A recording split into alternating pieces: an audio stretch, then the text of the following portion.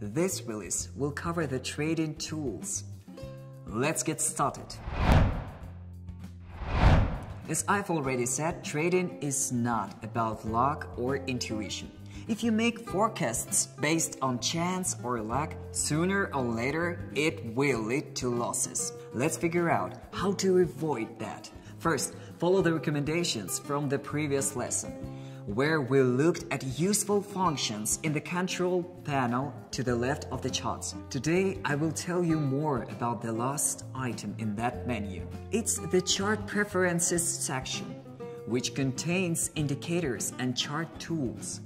Let's start with the chart tools, because they are the simplest. Everything is there from the ray and horizontal lines to the trend line price channels and Fibonacci levels. First, let's use the regular horizontal levels and ray to build trend lines. What is a trend? Trend is an obvious price movement directed up or down.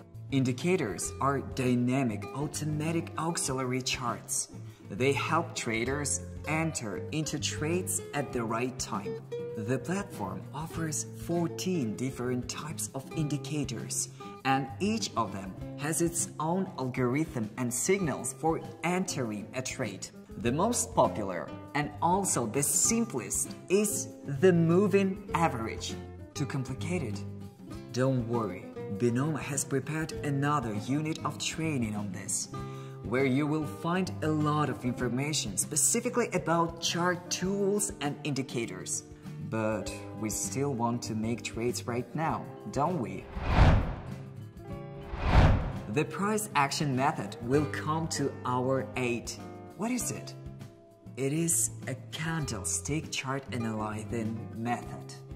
The candlestick chart is both a strategy and an indicator in and of itself. It helps predict further price movement. Two useful functions at once in just one method. What a gift! However, it is worth considering that strategies do not guarantee the successful closing of trades. The result depends on the trader. See how this strategy works. In the lower left corner, change the chart type to candle. In order to conclude a trade up, you'll have to wait for 3 rising candlesticks to appear in a row on the chart. The closing of the last candlestick is the signal to enter the trade. We use the same principle to conclude trades down. 3 descending candlesticks.